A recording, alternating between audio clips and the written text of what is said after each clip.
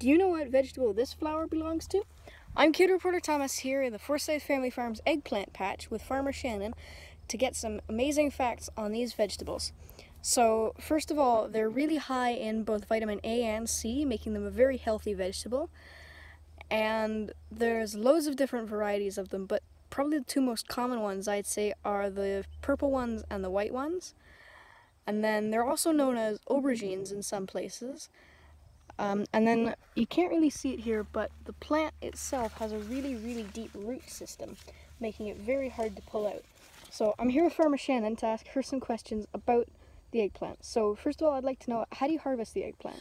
So for some people, they will use pruners or a knife, but for me, I personally like to just come along with my bare hands, and you see this knuckle where it attaches to the plant? Yeah. I just pull up on that, and it breaks right off, nice and clean.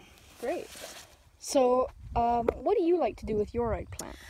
I personally like to deep fry my eggplant, but I also make a really, really, really good lasagna with it. So instead of noodles, I will cut the eggplant lengthwise. I'll salt it to extract a little bit of the moisture and bitterness out of it, and then I use that as the noodle layers in between, and then I put tomatoes and zucchini and garlic and onions and all that good stuff. That sounds delicious. Yeah. So you mentioned it earlier. I understand you have a tip on what to do if you're cooking your eggplant and you find it too bitter.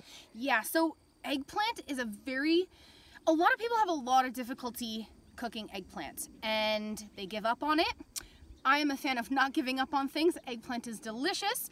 If you're finding that your eggplant is a little bit too bitter when you're cooking it, you can salt it, which means you just slice it up however you want, put a little bit of salt on it and leave it for about 20 minutes to half an hour, and that will draw some of the moisture out of it and make it a little less bitter for you.